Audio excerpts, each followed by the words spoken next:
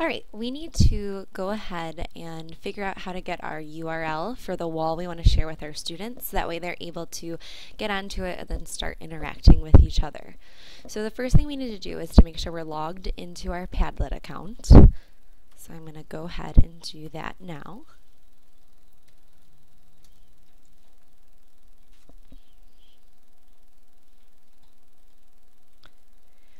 And we want to actually go ahead and create a new Padlet because this is going to be the one that we're starting fresh with and going to share with our students. So when we open up a new wall, remember it starts out pretty blank and basic. What I'm going to do is look for this little gear at the bottom that says modify this wall, and I'm going to click on that. And then within here, I'm going to click on address. Now, when we're in this menu, you can see up at the top here, it says current address. And if you look at the one that's automatically generated for this website, the ending of it is actually pretty crazy. And if you wrote this on the board for your students, it would be a little bit difficult for them to understand and be able to type in accurately, especially if you're dealing with elementary students. The uppercase and lowercase and numbers can be quite confusing.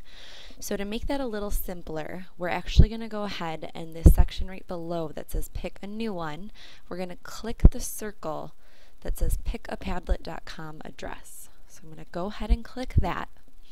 And now the first part of our URL is going to remain the same. It demonstrates it right here, padlet.com / whatever your username is, so mine is kfikes, / and then we're going to pick what that last part is. So we'll no longer have this 5B75 and onward ending to our URL. So what I would suggest is usually picking something that has to do with your assignment. So let's say I was doing an assignment about the planets. I can go ahead and type in the word planets 1. Because this will be the first part to our planet exercise. It will let you know over on the right hand side a green check saying that it's available.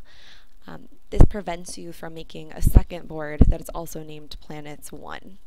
If you were using this for more than one class period, you might want to name it the section of your class period as well to keep them in order. But as long as this has a little green check, we're able to go ahead and click this blue pick button. And as soon as I click on that, if you notice right above where we had looked at current address, instead of the really long and confusing ending, it now says our new ending, planets 1.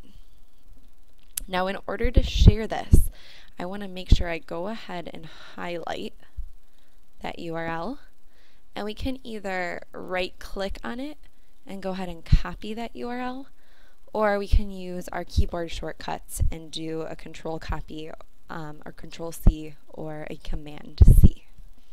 And now we have this URL that we're able to share out either by email or a link on a web page, or even writing it up on the classroom board so that students can click on it or type it into their own web address and start accessing your wall and inputting onto it.